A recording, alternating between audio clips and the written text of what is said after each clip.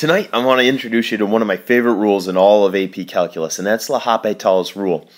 And this is basically, to summarize it, it's a method we're going to use to evaluate limits that result in indeterminate form. And here's a classic example to kickstart things tonight.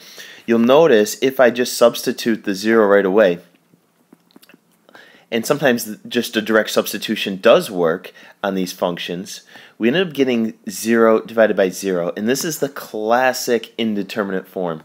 Now, technically, there's other forms of indeterminate forms, like sometimes infinity over infinity and other things like that, but we're going to put all of our focus into this 0 over 0 indeterminate form and how we're going to overcome that.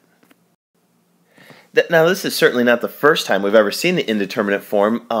We've done a lot of other limits, but we were always fortunate enough where we were able to algebraically manipulate the equation to get ourselves out of indeterminate form. Maybe we were able to factor and cancel things out, or maybe we were able to rationalize or clean up a complex fraction or some other algebraic manipulation. But what do we do when those options aren't available? And so we're going to get right into our definition here, and we're going to say given. Let's just assume that we're given this limit. Notice x is approaching a finite number. I'm going to keep emphasizing that this is a finite number. And we've got a numerator, we've got ourselves a denominator. In that case, let's say if the limit as x approaches c of f of x equals 0, and the limit as x approaches c for g of x also equals 0, well then, by golly, there's our indeterminate form. And anytime we have the indeterminate form, we can now say that L'Hopital's rule is now applicable. And that's one thing we want to focus on a lot, is when is it applicable, when's it not applicable? Because if I mistakenly jump the gun and I try to do L'Hopital's rule on a limit that's not indeterminate, then, by golly, we're at risk of getting a wrong answer.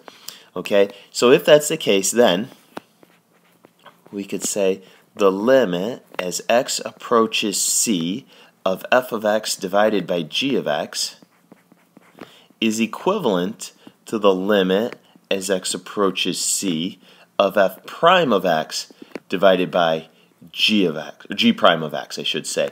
So basically, we're going to derive the numerator, we're going to derive the denominator, we're going to treat them as if they're separate functions, so we're not doing quotient rule. And then once I get done deriving both the numerator and denominator, I'm going to now resubstitute my c in for x and evaluate that limit.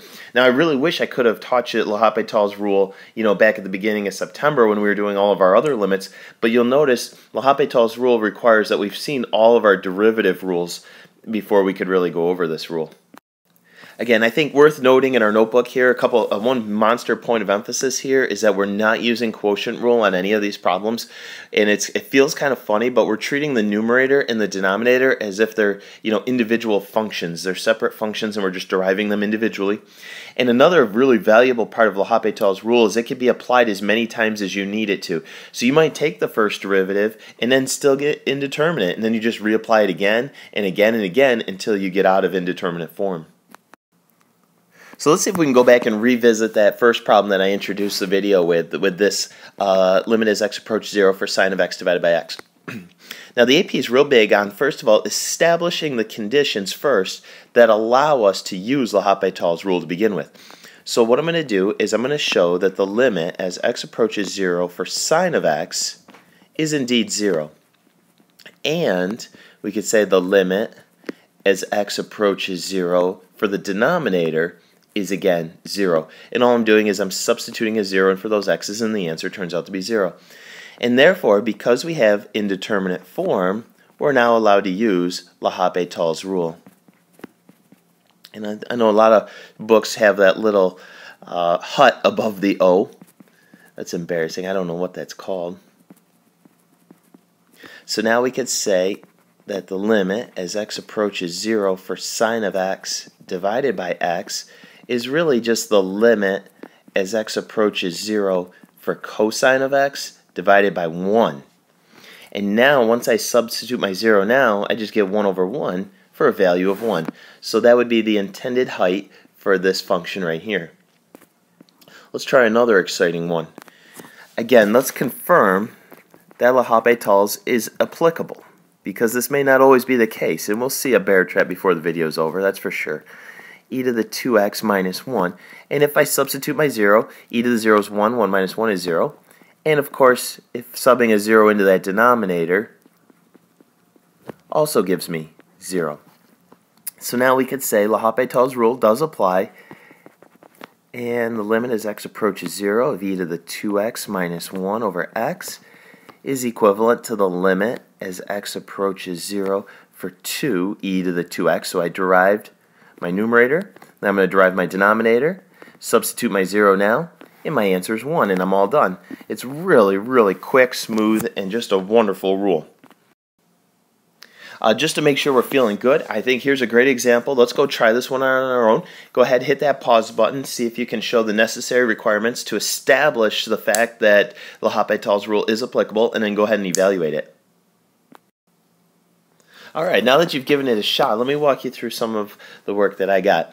So I walked myself through the numerator, got 0, and I walked myself through the denominator and got a limit of 0 as well.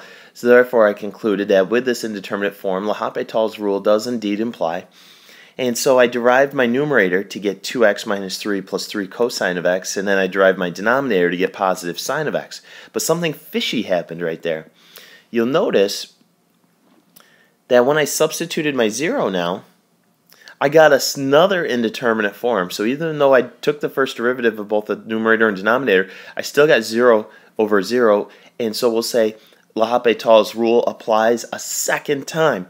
And there's no limit to how many times we could apply L'Hopital's rule. So I derived the numerator a second time, and I derived the denominator a second time. And now I'm going to try plugging in the 0 again. And let's see.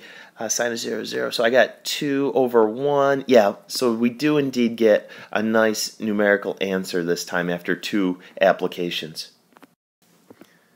So just a real quick bear trap to show you before we finish up tonight. So again, I'm going to tell you right now that I think I use, if this is a finite number, I use L'Hopital's rule 99% of the time on all the old AP questions I've ever seen. Now notice I keep saying finite number.